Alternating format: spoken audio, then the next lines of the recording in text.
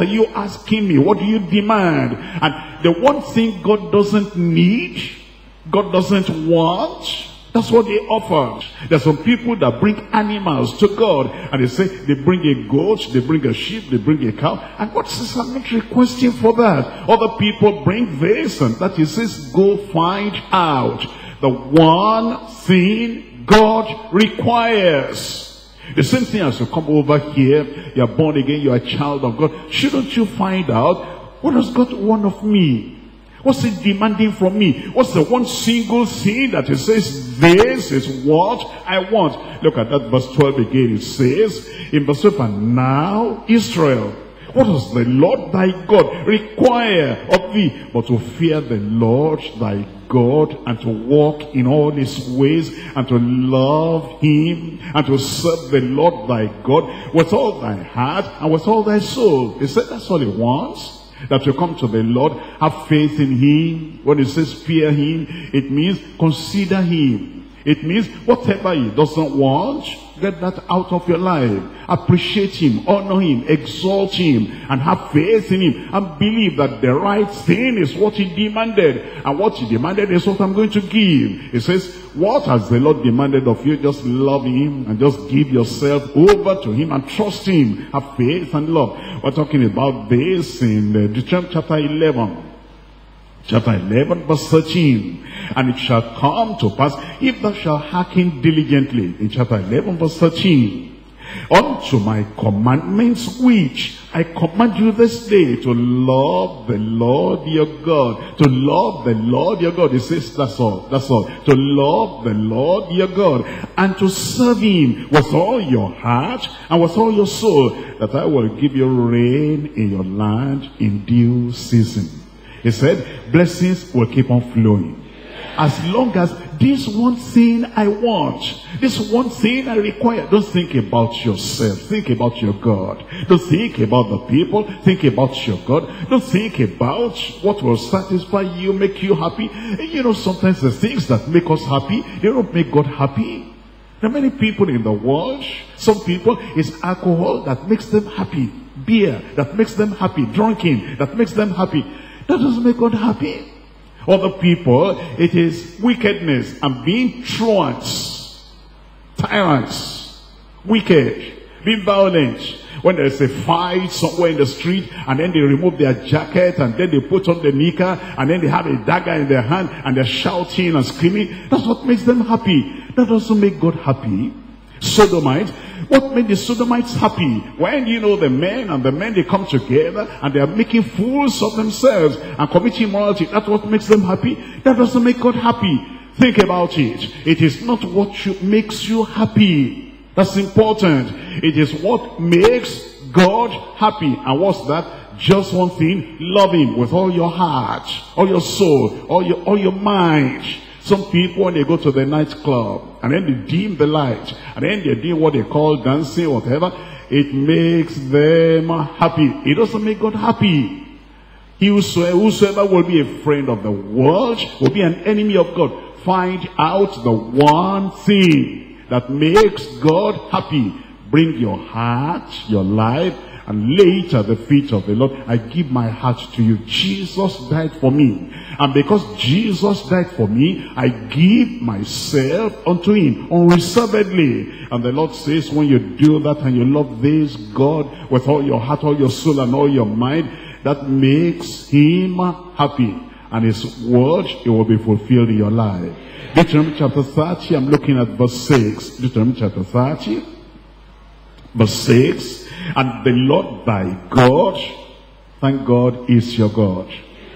If you are born again, you've given your life to the Lord Jesus Christ, you've turned away from your sin, you believe on the Lord, now He has cleansed you and washed you and saved you and forgiven you, and has genuine conversion. That means that it's the Lord your God. And the Lord thy God will circumcise thine heart. He said, well, I want you to love me with all your heart, but there's an impediment. There's something that is covering that love. There's something that is decreasing that. There's something that is hindering that love from flowing out freely. And it is the nature you brought into this world. You are born with it. And because of that carnal nature, that sinful nature, that Adamic nature, because of that evil natural propensity, you'll not be able to love me the way I want. And therefore I'm going to perform an operation on you. And this operation, only God can perform it. Moses could not perform that operation for them. Aaron could not perform that operation for them. And none of those priests or Levites could perform the operation for them. They could tell them about the operation, they could preach to them about the operation, and they could encourage them about that operation. But in the final analysis, it is only God that could perform that operation of circumcision of the heart. And the Lord thy God will circumcise thine heart and the heart of thy seed, to love the Lord thy God with all thine heart and with all thy soul, that thou mayest live. The Lord is saying the purpose of that operation of the heart, the purpose of that cleansing, circumcision of the heart, is so that you will love the Lord your God with all your heart, with all your soul, and with all your mind. The place and the priority of love and faith, that what he requires from you, that in your heart, without any inhibition, and without any hindrance, and without any limitation, without any reservation, that you love him completely, entirely, wholeheartedly. That's the will of the Lord, and that's why it's going to perform the operation in your heart. Matthew chapter 22, the New Testament tells us the same thing, that this is still what is important. You know what, brothers and sisters? The old law passed away, but love towards God will never pass away. The law of circumcision of the flesh and the law of this kind of the celebration or ceremonies that they perform, offering animals and offering this and offering that and building an altar and pouring this and pouring that, pouring oil, all that passed away. The law of Moses passed away. The law for the children of Israel passed away. But there's one thing that will never pass away. That is love. If love will pass away, what will happen between father, mother, and children? If love will pass away.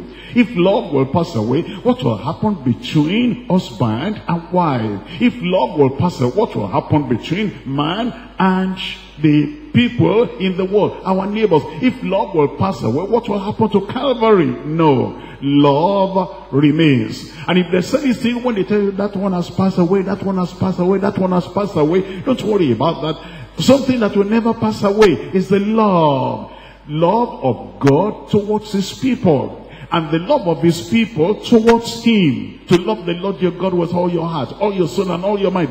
Even when we get to heaven, there will still be love in heaven. If you get to heaven and there's no love there, what will heaven look like? Love will never pass away, because you know God is love. And to say that love has passed away means that you are saying God is passing away. God forbid. I said God forbid. Love will always be there. And the Lord is saying, the only way you can know that you are still in me, you know, it's not about the law of Moses, about the law of, this, about the covenant of that. It is about the love you have for me, the place and the priority, the preeminence of loving God with all your heart. Matthew chapter 22, I'm reading from verse 37. Matthew 22, verse 37, Jesus said unto him, thou shalt love the Lord thy God with all thine heart. What part of your heart? I said, is it part of your heart? Not partially, wholeheartedly, with all thine heart, and with all thy soul, and with all thy might. That means as you look at everything in your heart, everything you have in your heart, that's the seat of understanding, and the seat of all the ability you have, and the seat of all your intelligence. With all your intelligence, with all your will, with all your mind, with all your resources, with all your capacities, all your ability, you love the Lord, and with all your strength and all your might. When you're serving the Lord, you don't say, I'm going to give this to God, I'm reserving my energy for another thing. That's not loving God with all your might. And when you come to the Lord, I'm going to use my intelligence to plan strategy in my place of work. When we come to the church and they are planning strategy on this and that, I must be reserved now, because if I give all my wisdom, if I give all my understanding, if I give all my knowledge, if I give all my intelligence, if I give all my strength, when I get to my place of work, what strategy am I going to use again? You're not loving God with all your heart, all your soul, all your mind, all your intellect, all your intelligence, all your wisdom, everything you got, you bring to the Lord. You say, everything I've got, I'm going to love the Lord. I'm going to keep the commandments of the Lord and just expand the kingdom of God with everything I've got. And that's the priority of love, the preeminence of love towards the Lord Almighty. He's done it for us, so we're going to do it for him too. In 1 John chapter 4 verse 19, 1 John chapter 4 verse 19, we love him because he first loved us. We love him because he first loved us. And there's nothing you can give that will be greater than what God has given already. He loved us and did what? He loved us and saved us. Two, he loved us and sanctified us. He loved us and redeemed us. He loved us and he paid for our healing.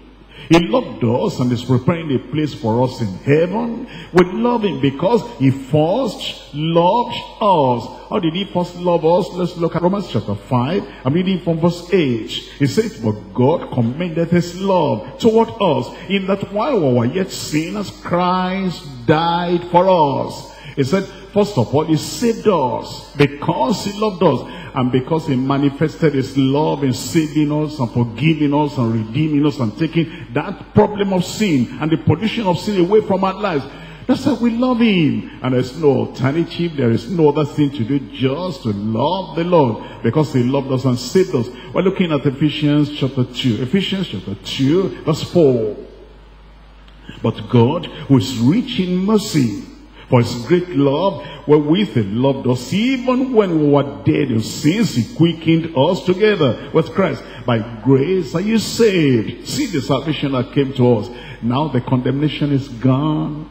Now the penalty of sin is gone. Now the eternal judgment is gone. And because of that salvation that he showed us, he gave us in his love. He said, we love him now because he loved us. You know, when Jesus died for us, he didn't only spill or shed part of his blood. He shed all his blood. When he threw the spear at his side, all the water remaining there came out, and all the blood remaining there came. He gave it all. And because he gave everything he's got, that's why he's saying, if you're going to reciprocate, if you're going to pay back, if you're going to show gratitude for what I've done for you, I gave it up for you all my life, everything I've got. And the only way you can respond to that is to love him with all your heart, with all your soul, with all your mind. He loved us and he saved us. He loved us and sanctified us. Look at Ephesians chapter 5. Ephesians chapter 5. I'm reading from verse 25.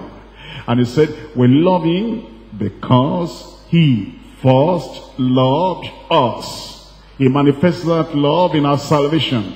He manifested that love in our sanctification. Ephesians chapter 5, verse 25. Husbands, love your wives, even as Christ also loved the church, not the world now, that's for salvation, the sanctification. He loved the church and gave himself for it, that he might sanctify and cleanse it with the washing of water by the word, that he might present it to himself, a glorious church, not having spot or wrinkle or any sort of thing, but that it should be holy and without blemish. The Lord Jesus loved us so much.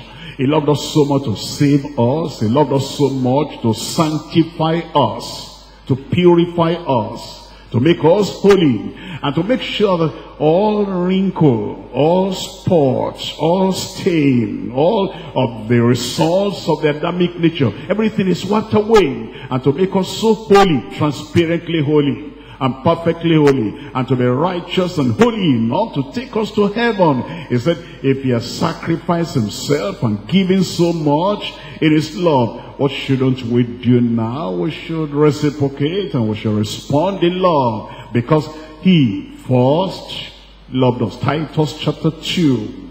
In Titus chapter 2, I'm reading from verse 14.